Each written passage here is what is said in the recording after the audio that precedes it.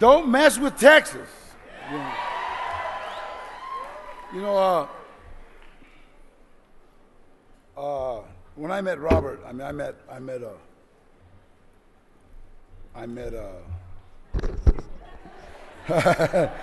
a director. I met a true friend, and we've done a lot of good work together. I mean, he's the captain of the ship, and every time I get interviewed, people ask me, "Do you and Robert have a like communication when you're working?" I go, "Yeah." "What's that?" "Tells me what to do." And he hadn't been wrong. About 11 movies, and it's funny. This award, I want to thank the Austin, and I want to thank Robert, Elizabeth. And, I want to thank a lot of the people that put this together.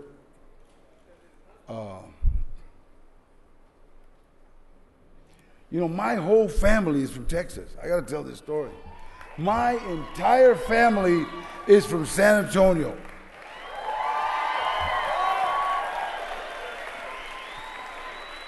My mom is from Marfa. Now some of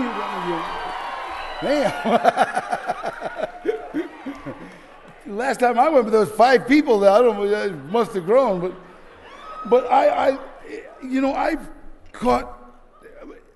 My grandfather, when he got here from Mexico, he loved Texas. He was like a Tejano straight. That was it, and he raised his family and would never leave Texas, and had a little market over in San Antonio.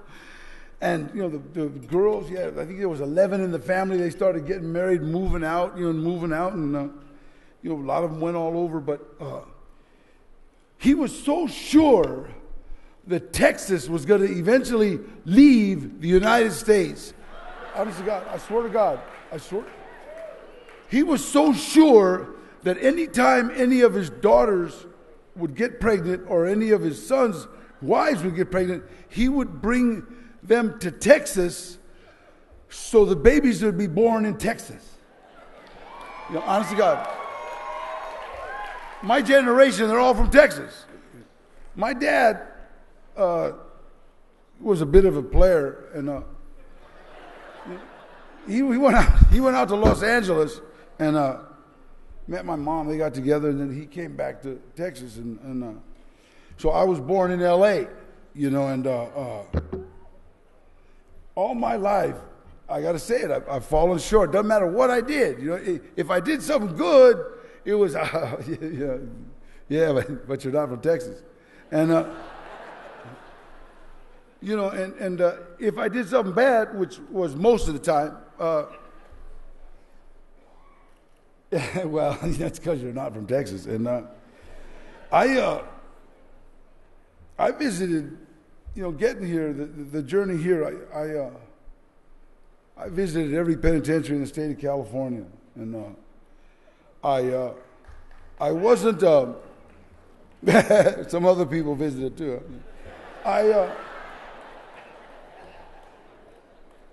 wasn't, it's on my record. It actually says, does not play well with others, And, I got into making film by accident. I was a drug counselor. I was working with kids, and one night a kid called me up and said, "Hey, I'm having a lot of problems," in 1985. And I'd been out of prison a while, and I was his drug counselor, and I just went to hang out with him. And I happened to run into a friend of mine we were actually in prison together, a guy named Eddie Bunker. And he knew that I was lightweight and welterweight champion of every penitentiary I was in. And he said, "Hey, we need somebody to train an actor how to box." And I just got to say, "What's it pay?" And he said, $320 a day. And I said, "How bad you want this guy beat up, Holmes?" I thought he was mad at somebody,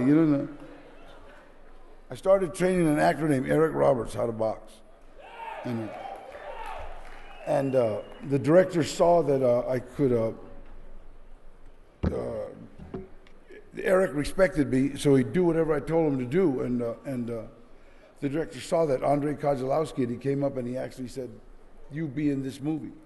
That was what you call my break. And I just, I was inmate number one for a long time. I did about the first 5 years of my career, I was inmate number one, or mean Mexican guy, tattooed guy. And then I got a break and I got a name. I was Art Sanella in a movie called Death Wish 4 with Charles Bronson. And I worked, I'd get 2-3 days on a movie. And then my agent, Gloria, sent me to do this Desperado, check out for this Desperado. And I'd read about Robert. And I knew, wow, this is like cool. I walked in and he handed me a knife. I wanted to tell him that part of my parole plans are no sharp objects. And the ironic thing, he said it, I've been called a sharp object in every movie we've done. Except for Once Upon a Time in Mexico, I was El Cucuy. And so I can't wait to show this to my family, honest to God. I can't.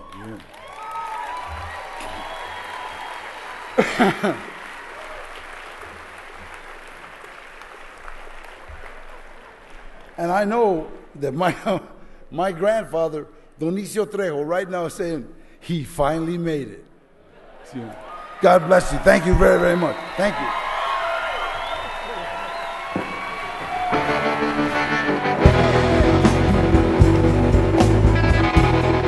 It has the Texas seal on it.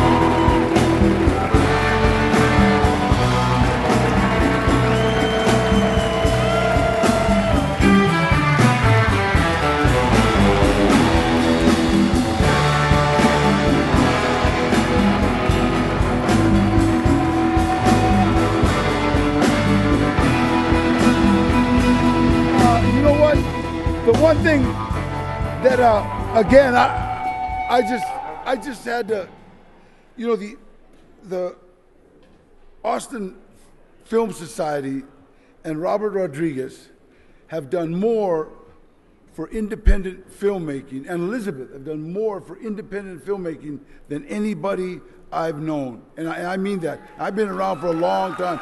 God bless you guys. Thank you so, so much.